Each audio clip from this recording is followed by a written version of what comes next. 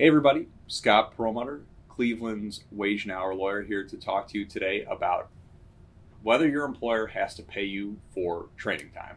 So if the training time is required by your employer and it's part of your job duties, then yes, that's working time just like any other time that you spend working. So there are two common places that we see issues with training time come up and pay issues with that. One is that employers don't pay for training time whatsoever. They require their employees to do certain activities of training and they just don't compensate that as time worked. Or two comes up in the context of overtime pay.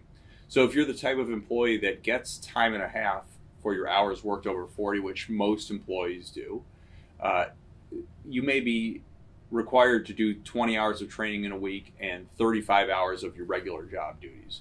And some employers will illegally not pay you the 15 hours you've worked that week over 40 hours as overtime pay. They say, well, you didn't work over 40 hours in your normal duties, and therefore you're not entitled to overtime pay, but that's not true. If they require you to do the training and then they require you to have your 35 hours otherwise, then they're required to pay you time and a half for the hours over 40. So if you got any questions about whether your training time is compensable or what the rate that you should be paid overtime on that is, give me a call or visit my website. For truth, for justice, for you.